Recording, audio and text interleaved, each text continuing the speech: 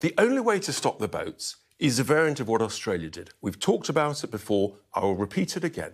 You've got to safely pick up and take back to France, which we are legally entitled to do under the 1982 UN Convention of the Law of Sea. And by the way, France has a... Hang on. France has French Coast Guard say you're not landing them here, mate. France has a legal obligation, right, to do the same, which they are in breach of. So we are legally entitled to do this. If the French Coast Guard say you're not coming here, they're in breach of international law. They're in breach. Whether they say non, mon ami...